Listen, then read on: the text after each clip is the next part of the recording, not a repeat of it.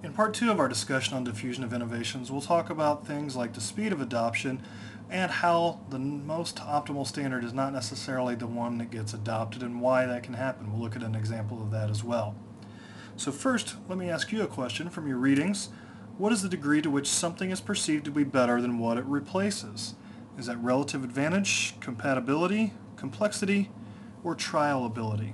I'll give you a moment to think of your answer.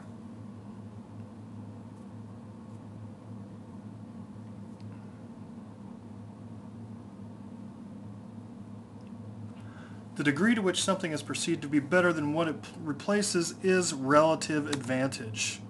We'll talk about relative advantage as well as compatibility, complexity, and trialability as product characteristics that affect the speed of adoption. So the first of those is the relative advantage. And relative advantage deals with two things. It deals with price and it deals with performance. So as we can see at the bottom of the screen, what's the relationship between value and price? Well, the performance has to be high if the price is high in order for us to think that we're getting a good value. If the price is low, we'll normally accept a little bit less performance and still consider it a good value. So relative advantage that we perceive is one thing that affects the speed of adoption. Another is compatibility. Are we able to use the new device, the new innovation, with other things we already have? So if we can interface it with things we already have and not have to adopt a brand new system, that can affect the speed of adoption by increasing it. Also, complexity is something that can change the speed of adoption. If we have something that's very complex, the average consumer is going to be less likely to adopt it and is going to wait until they have a lot of resources in terms of companies or in terms of opinion leaders that can help them use it. Another thing that affects speed of adoption is trialability. And I had an experience with this a couple of years ago when the Guitar Hero games were first coming out. My friend had told me it was a great game and I should buy it, but it was really hard to play it because you couldn't rent it because it came with a special guitar controller. And every time I went to Best Buy to try to use the demo display, there was always somebody else playing it, so I never got the chance to use it.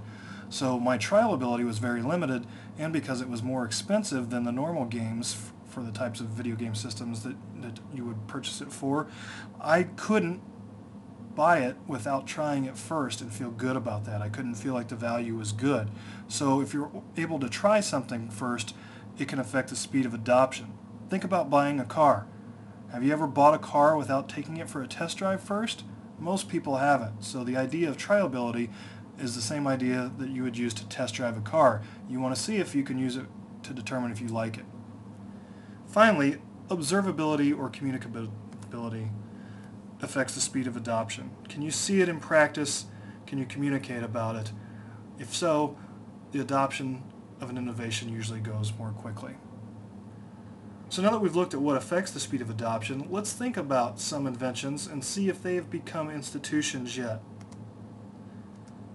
One is high-definition television, and this is one in the last couple of years that you've started to see more and more, partially due to the switch coming in February of 2009, where all televisions will have to be able to receive digital broadcasts, and high-definition TV, while not the same as digital, has been linked with that. So high-definition TV has taken a while to succeed because while the performance is very good, the price has been high, and so you've seen innovators and early adopters begin to adopt it. Now the chasm is starting to be crossed. Another innovation was the video laser disc, and this was a DVD-like object that came out before the DVD did. One of the problems with this, though, and the reason why you don't see it around anymore, is that it was inconvenient. You would have to use usually 4 of these discs, or two-sided discs, to get an entire movie on. So you would have to be changing the disc halfway through the movie. So this technology went by the wayside, and what we saw later were video CDs and DVDs. Now the video CDs were more popular overseas, specifically in Asia, than they ever were here, because we went straight to DVDs here, and about the only video CDs you'll see nowadays are those used for karaoke. But DVD did succeed, overtook videotapes, and is now the dominant medium for watching movies at home, but that will soon be overtaken by Blu-ray. Another innovation is operating systems for computers. And we've seen the open source Linux and OS X for Macintosh compete with Windows, but they haven't been able to overtake Windows yet. Now OS X recently has cut into market share for Windows, but they are still not the dominant forms, even though their users swear by them and say they are better than Windows. One final innovation to think about is electronic online banking. And this has taken so long to succeed, or it's taken so long for people to go to this as a primary form of banking, because people tend to be concerned about money. And that's something that they may not trust electronics with as well, especially those in the late adopters category of the laggards. So let's think about some tipping points for some competing technologies. We had a tipping point that caused color TV to become the dominant type of television over black and white TV. Back in the early 80s, before DVDs, we had video recording, and we had two competing formats. The one that won out was VHS. It defeated the Betamax videotape. We've also seen PC platforms. We saw Apple versus IBM MS-DOS, and IBM MS-DOS. Now Windows were the platform that took over. Even though Apple is making a comeback now, the tipping point already occurred. It's possible another tipping point could occur in the future. The way this one is different is usually when a tipping point occurs, the competing technology goes out of business, like Betamax or black and white TVs. Finally, think about keyboards. If you look at the keyboard in front of the computer that you're currently viewing this on, you'll notice that the keys are arranged in a pattern called QWERTY, which means the top row is QWERTY. There was another keyboard standard that came out called Dvorak, and there was a battle between these two to be the innovation for keyboards.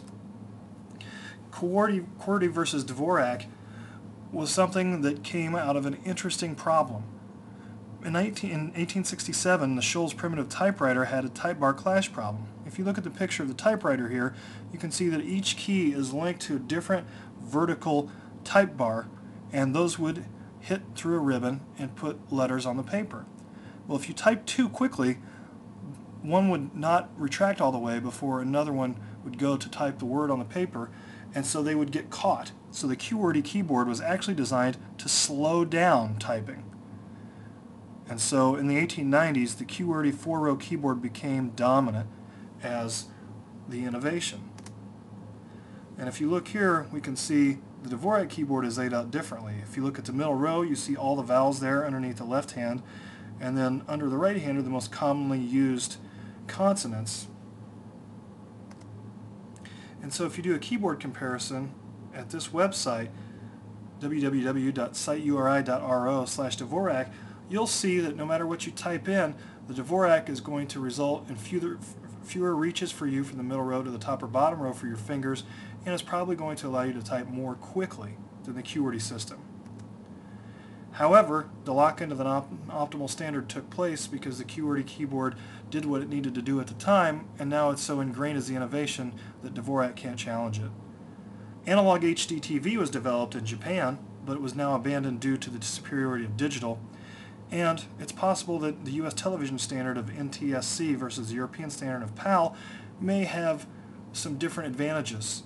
And it's possible that one is better than the other, but the different standards are already locked in.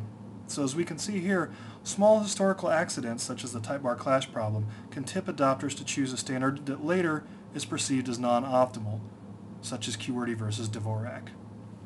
So now we've seen some product characteristics that affect the speed of adoption and diffusion of innovations, and we've seen how some innovations get chosen to be the ones that we use even though they're not the optimal ones.